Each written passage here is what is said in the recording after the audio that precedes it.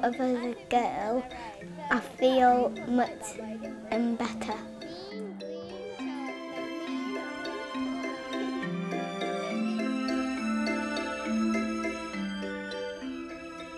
I get a bit annoyed and angry because I don't like it and I can't control my temper very well.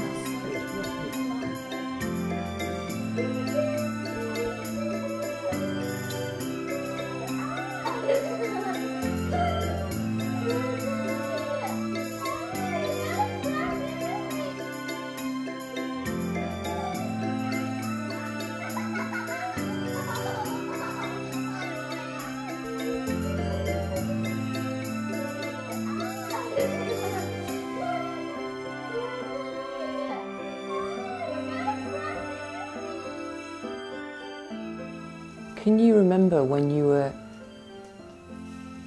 being treated as a boy, why you wanted to wear girl clothes? I wanted to just see how it looked and see if anyone laughed or not. And I would be happier then. Do you think as you grow up a bit, you might change your mind? To be a boy again? No. How do you know? Because I sort of am a girl. I like girl stuff. I feel much better.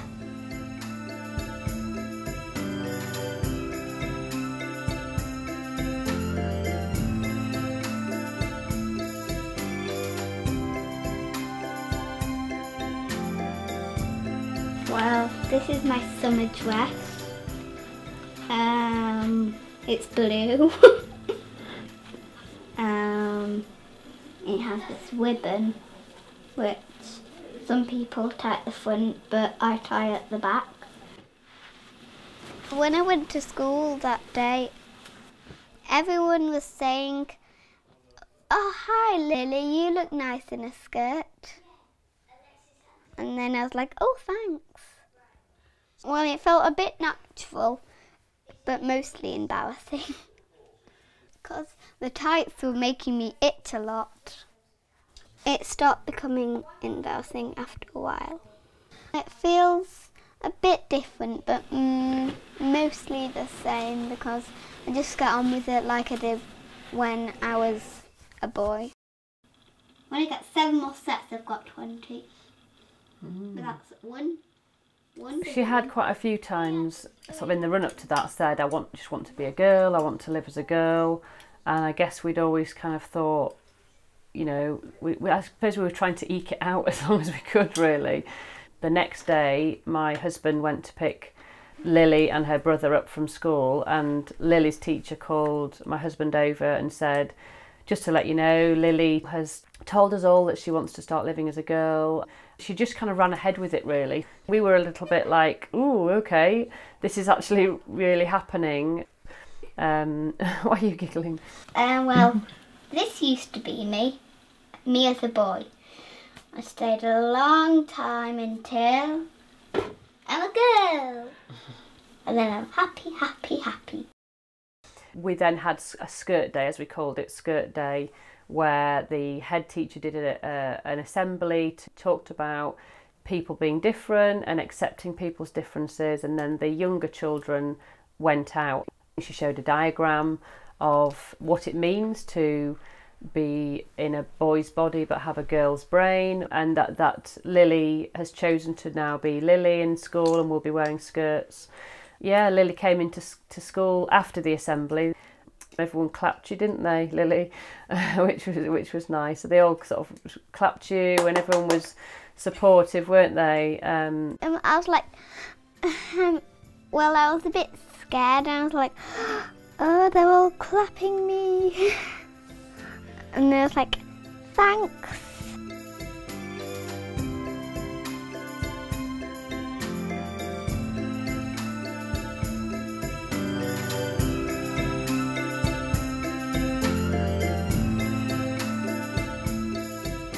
It's kind of a bit confusing because it's like when she was young, when she was a boy, one day we were in a shop and she said, "Mummy, please can I buy this pink pretty dress?" And I was like, hang on, you're a boy. And like, I just got really confused.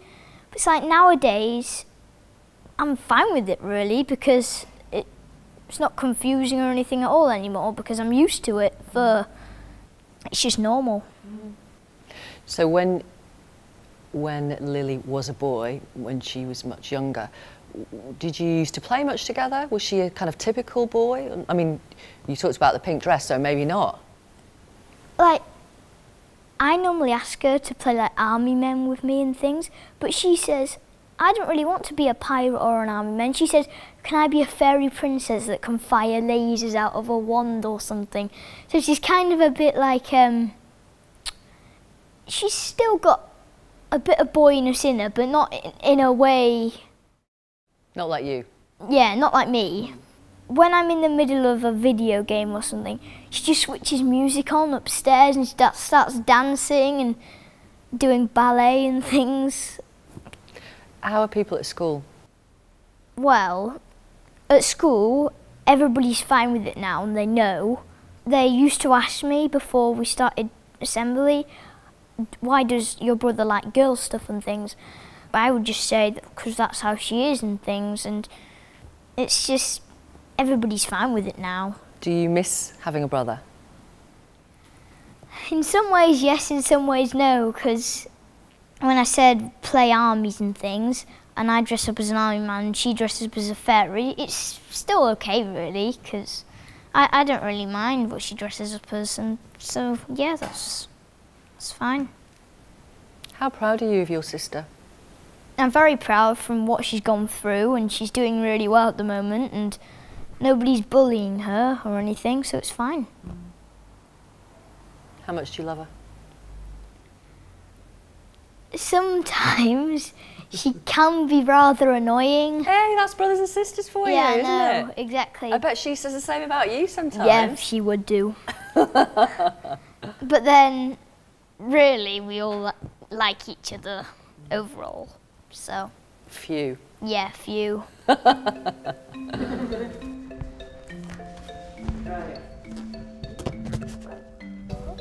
1, 2, 3. Ooh. Straight up to number 30. Can I ask you about skirt day?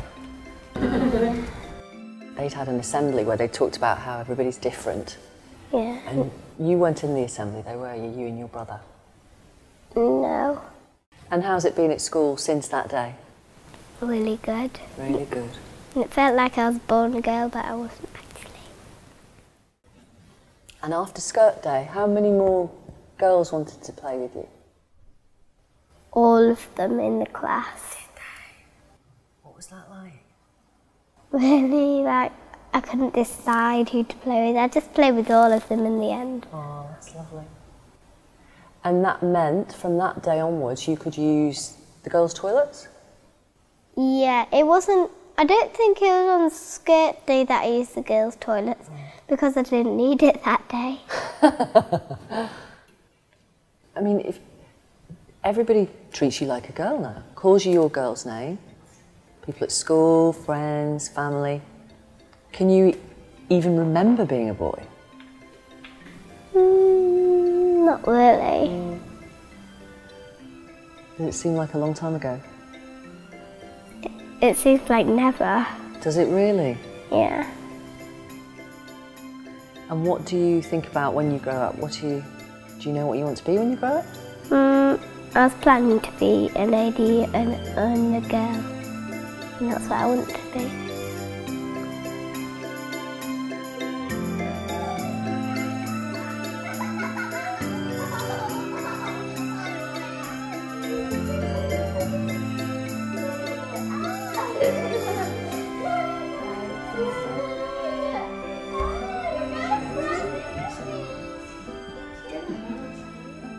Can you tell me about the day when you were walking to school and you were wearing a dress for the first time?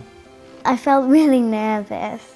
When we walked through the school doors, the office assistant said, "Hi Jessica," and Mum was really shocked In a good way?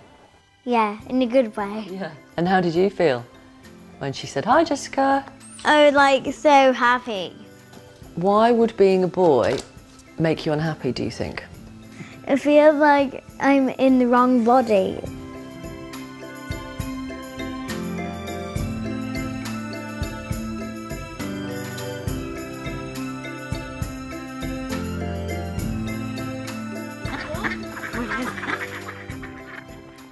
I felt really like kind of upset because I want to be a girl. I wanted to change my name for good, so I asked Mum and then she said, okay. I feel really glad that I don't have to do boy stuff. They got bird brain. Yeah, that's true. We got my ears pierced on the last day of school. You're allowed your ears pierced in school, but you're not allowed any other sort of jewellery. I just wanted to look like a girl. I wanted to do it straight away. Well, it's starting to get a little difficult. She's had a really good year. School's gone really well, and now she can get her name changed legally because we've got her dad's permission. It's a really big deal for her. But she's been having nightmares and just that she's going to die a man and that she's going to have a beard, and she's already started requesting blockers, but that's kind of thought we'd have another year of things being quite straightforward before puberty hit, I think, really. Yeah, I think just dealing with it as we go on, because things can change so quickly. As a girl, nobody would know any different, and very often at school I didn't want to sort of do anything about it until we felt that Jessica was and the family was in a more stable place, and I thought now's the time that I need to face and sort of be more true to myself, I guess. Yeah, I think it's made it a bit easier, because Jessica's got somebody who understands more what the changes are going to be. At least we know what sort of path she's going to be able to take in adult services. That's quite important for us.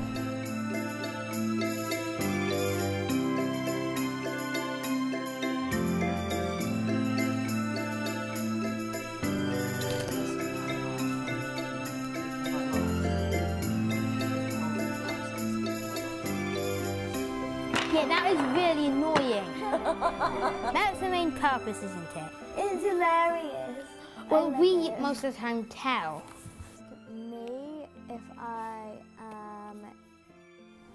Why is it so important for people to see you as a girl and to treat you as a girl and to call you your girl's name? It's just that I feel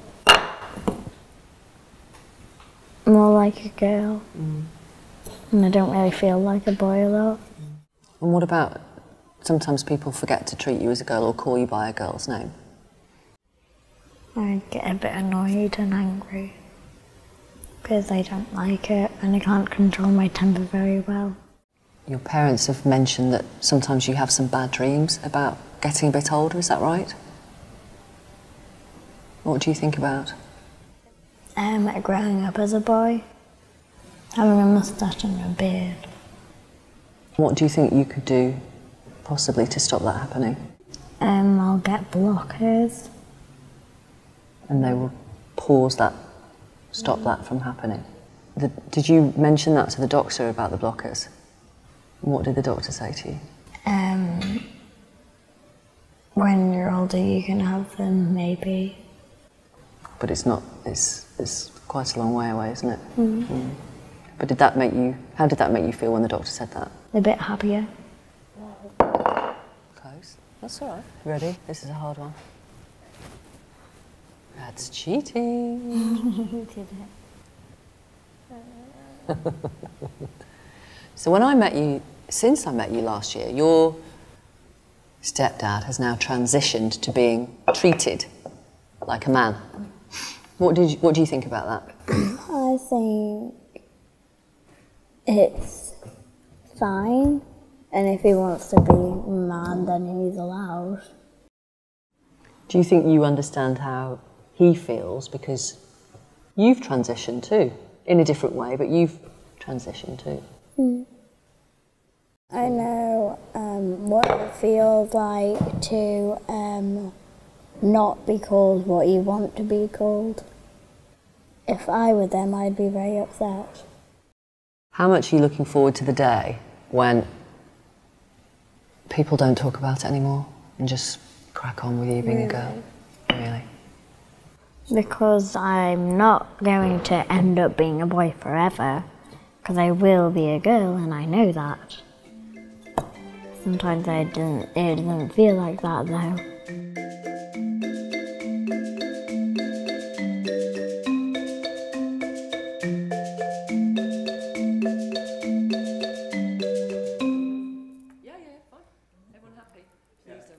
There have been lots of similarities with what your girls have experienced over the last few months, but quite a lot of differences as well. And the main thing for Lily is that she has now transitioned fully at school. She wears a girl's uniform, she is called by a girl's name. What's that been like for you and your husband? It's been a big year. Shortly after we did the filming last time, Lily said to us that she wanted to live properly as a girl and wanted to start wearing skirts at school. So that was really the start of a really long journey for us, I think, sort of through last year. We had a lot of meetings with the school, really to help to plan the transition, I think. Really, it's called a social transition. How apprehensive were you on skirt day? I mean, Lily going in, wearing that uniform, you had no idea what the reaction from her classmates, from the rest of the school, the rest of the pupils would be. Yeah, it was an emotional time. The run up to it, I felt emotional. There's those feelings of the end of the little boy, I guess. It felt like a really important day, an official day that boy is no more, and now we are having a girl. It felt really important that day. You look emotional now just talking about it. It was, yeah, it was. It's a big decision, and none of us take that decision lightly. And the last time we spoke, that was already happening with Jessica. What has happened since then, in the last few months, in terms of Jessica at school? I guess life has kind of just become a little bit more normal in a sense, hasn't it? I mean, after the initial, like you say, when you transition at school, it's all very up in the air, you're very worried, but then it just sort of settled down to be kind of like a normal way of life. Everyone was really supportive.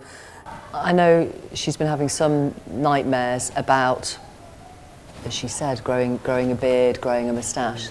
Can you tell me a little bit about that? She's been down to me a few times after she's gone to bed. She's woken up and she's come down to see me in floods of tears and very reluctant to talk to me about it initially, saying that I can't help her and there's nothing that I can do. And then I've just coaxed it out of her and just, tried to reassure her. I think with kids as well, they think it's going to happen instantly. So one morning she's going to wake up with a beard. Absolutely, she's going to wake up and that's going to be it. It's all going to have happened. It's all sort of beyond her control. When we got together a year ago, your girls drew pictures of how they saw themselves. How would you describe Jessica now?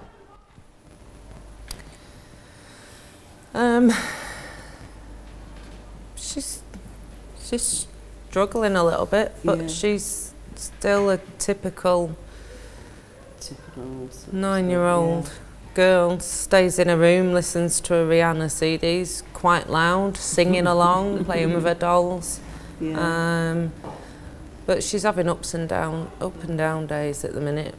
But we're getting it's difficult to watch, isn't it? Yeah. Perhaps hormones are kicking in a little bit early. Is that affecting her? Is she thinking more about the future? Is it worrying her? And of course, kids are kids and they don't always talk to you and tell you, how they feel. That's tough. That's tough for you too. And the same question to you, how is Lily now? I think Lily's a bit younger than Jessica. She's not yet thinking about puberty and the future. I think she's got an inkling about blockers and things like that, but she's not asked questions, not talked about it. But I think that's her character. I think if there's ever something difficult to talk about, she doesn't want to talk about it, which I think is just how she is. So I think she's just, at the moment, she's just happy, I think, yeah. There have been changes in your life since we met a year ago. You have transitioned to living as a man. Yeah. Tell us a little bit about that. I've pretty much felt the same as Jessica, but didn't really understand or know about this until I'd researched what was going on with Jessica, and then of course I instantly knew myself. When we were talking a year ago, when we were chatting back then, I remember asking you, two women in a relationship, I wonder if that's, you know, do people think that's influenced somehow your boy to want to live as a girl, to be treated as a girl? And I think you said that somebody had talked about you'd conditioned them. Some might see the fact that you have now transitioned from a woman to a man, that's proof, that's how you influenced Jessica. I think if it was the other way round, I think if Alex had transitioned first and then Jessica, I would think it was an influence, but because it's been Jessica transitioning first and then Alex, I mean, I haven't come across anybody that's said anything that we've influenced Jessica. And then Gigi would go with this because it's like, I'll get all the green ones. If they have any.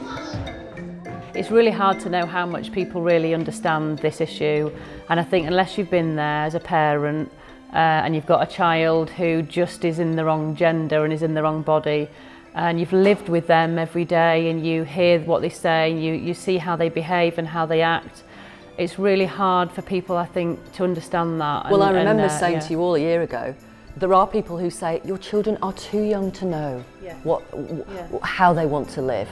It's, you know, some people, even now, having seen your children last year and 12 months on, they'll still be saying it's just a phase. Yeah, and I think we realise people think that, and we know it's hard to understand. But you just can't act for that long. If it is a phase, this has been going on for a long time now, and you can't be something you're not for that long.